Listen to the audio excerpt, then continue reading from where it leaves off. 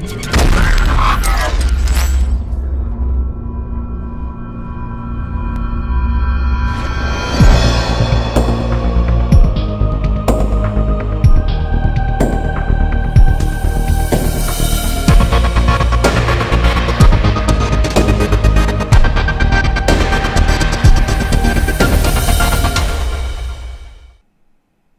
this is DarkFox127 and welcome to another Skyrim Creation Kit tutorial video. In today's video I'm going to be taking a look at using texture sets to place whatever texture you want over different models in the game. So to get started, you want to load up the Creation Kit and you want to go under Miscellaneous and Texture Set.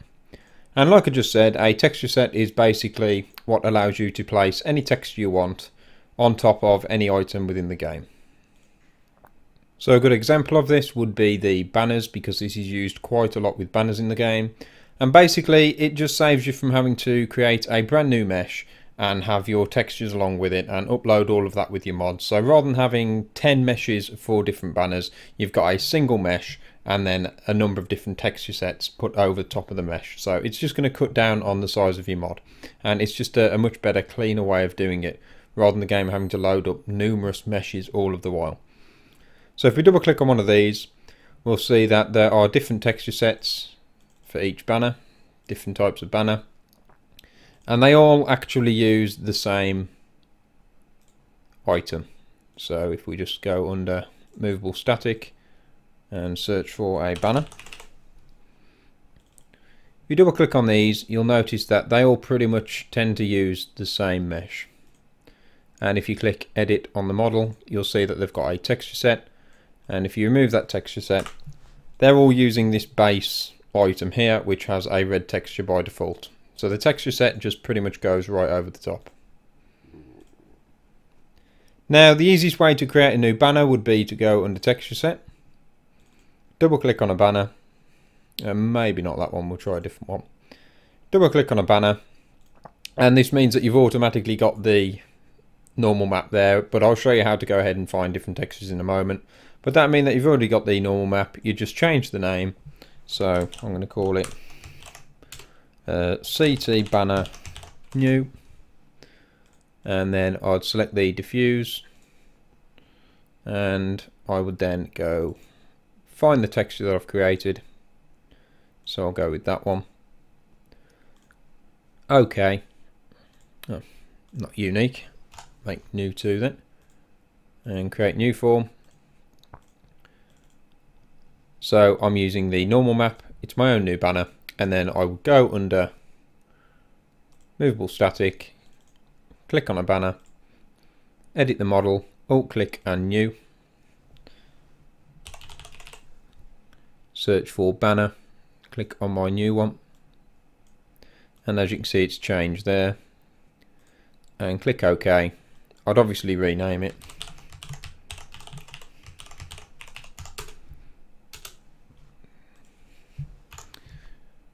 Having a problem with the IDs here, so create new, and you would have your new banner in there somewhere, wherever that's gone. There it is. And there's my brand new banner. Now in some cases you will end up having different settings from the mesh actually interfering with the texture set. So a perfect example might be that it's way too shiny, and when you get that, you're going to have a little bit of experience with NIF scope, and you're going to have to knock down specularity or change whatever other settings are affecting them. So in some cases it may not be as simple as a texture set, and you might have to go ahead and create a new mesh, but I'm not going to be showing that in this tutorial. Now what I will show is what I mentioned before. What happens if, let's say, we want to have a texture set for Dwemer stuff, but there aren't actually any Dwemer texture sets in here, because texture sets don't list every single texture that the game has. It just lists the ones that they use in the creation kit or in the base game to sort of overlay textures. So I would have to go ahead and create a brand new one. Now if you want to know what every one of these settings are, I strongly recommend that you go ahead and check the link in the description for the Creation Kit wiki, as it does a very good job of explaining what each of these settings are, especially all the options for decals and such. But this is just going to be sticking to the basics, and we're going to create a brand new texture set, and we're going to do it for the Dwemer stuff. So if we go CT, and I'm just going to put DWE underscore, and I'm going to get the sort of nice design texture. Now I need this from the game, so what I'm going to have to do is go to my data folder, which I've got a shortcut on my desktop, and I would have to unpack the textures for Skyrim there. And if you actually want to use the high-res versions, then you need to obviously unpack all the high-res texture packs. And my previous tutorial before this one, which will be on the screen now and a link in the description, you'll be able to see how exactly to unpack BSAs so that you can get access to the meshes and textures. So you would probably want to unpack the high-res texture packs for the textures. And to get access to the meshes to allow us to know exactly what textures we want to use, you're going to want to unpack the Skyrim BSA, wherever that's gone. So the meshes one there. And you can go ahead and unpack all of them if you really want, if you want to be able to access the different files in the game. Now I've already gone ahead and done that, so I'll use BSA opt as I show those methods in the tutorial I just mentioned. And I've obviously got all the files here for the game ready for me to take a look at. So the way I find out what textures I want to use is go to a mesh that happens to have the textures that I want. So in this case it's Dungeons, Dwemer. Let's go with that one there.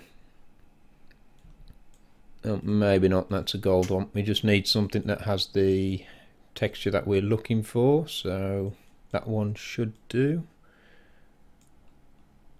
No. Just want one with the design, so there we go. So this is the texture that I've decided that I want to have as a texture set so that I can overlay on other items, and I'll show myself doing that as well. So I've clicked on this here. You'll have to have NifScope installed. There are plenty of tutorials out there which are going to show you how to correctly set up NifScope. It's pretty easy to install, simple program to get, free of charge of course, and you just go under the nitri shape after you've clicked on it there. Go under the BS lighting shader property and you should have BS shader texture set, and then you'll see textures here. Click this down and you'll see that you get the actual path here of the texture. So what I usually do is double click it. I alt click and copy. Go back into the creation kit. There might be an easier method, but this is the one that I use. I click onto here and I click on data, so this should automatically direct you to your data folder for Skyrim. If it doesn't, you're going to have to go there yourself, and then I'm going to paste there, and just make sure that the path name actually sort of follows through. So it's Skyrim, data, textures, dungeons, Dwemer Ruins, and then the rock design or whatever one that you're after. So click OK, and as you can see, if you've done it correctly, the texture will show. Then I'm going to need the normal map for it. And it's already actually directed to where it is. In this case, I have it in my data folder.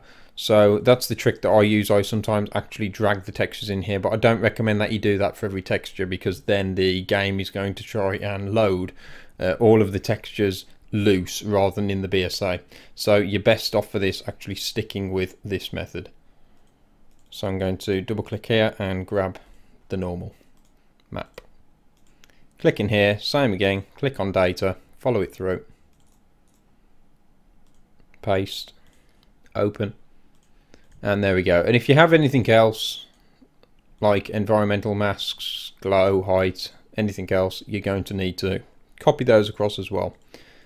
But in most cases this is fine, and advanced users are going to be already aware of what this stuff is and using it anyway. So I'm just going to stick to basics in this tutorial.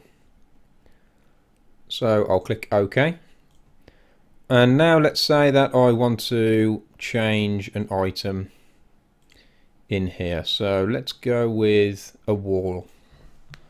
So I'm going to search for any kind of wall. Hopefully a full wall I can see here. Let's just go preview. Okay, it's a good example. I'm going to go edit on the model.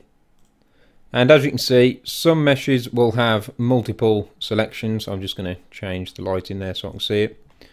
for each texture that they've got. They'll have different selections, and what I usually do to find out which one I'm editing, I just alt click and new, click on any texture that's there, and in most cases you'll see a change and you'll know which part you're editing. So I think it's some sort of debris along the top there that I'm changing, so I'm going to try the next one. Just click on the texture and I can see that's the main texture.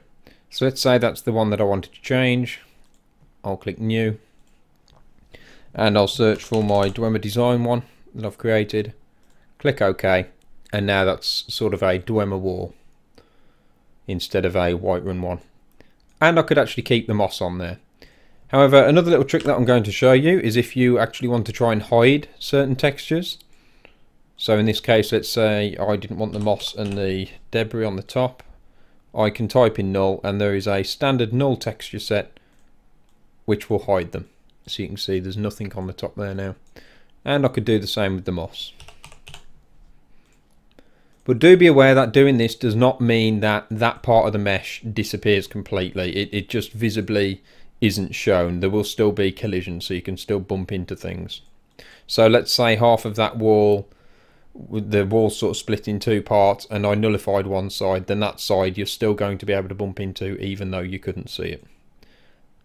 And I can click OK. I would obviously give it a unique ID and save it. And I can go and do that for other Whiterun pieces and build a sort of Dwemer Whiterun if I really wanted to do that.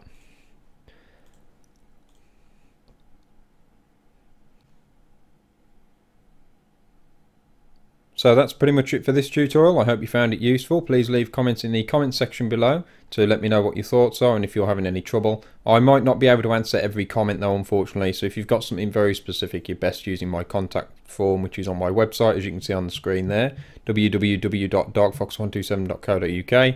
You can also follow me on my social media, as I'm fairly active, but mostly on Facebook. Everything else is pretty much automatic. And don't forget to hit that like and subscribe button. Thank you very much for watching, and I'll speak to you next time.